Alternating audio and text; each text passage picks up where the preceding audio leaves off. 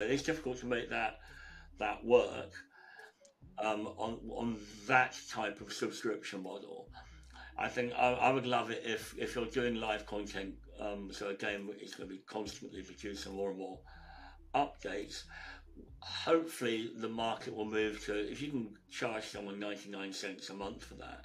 If you're paying 99 cents, $2 or something a month for your game, and it's constantly updating, well, great. That's fine. And the developer then is getting $20 a year. That those numbers start to make sense, don't they? So I think if we can, the consumer's getting value for money, and the developer can actually make money. And I think there's no reason why developers shouldn't make a hell of a lot of money if they're bringing much joy to millions of people. I've always said it's a great way to earn a living. You do your job well, lots of people are having fun. What a great way to earn a living.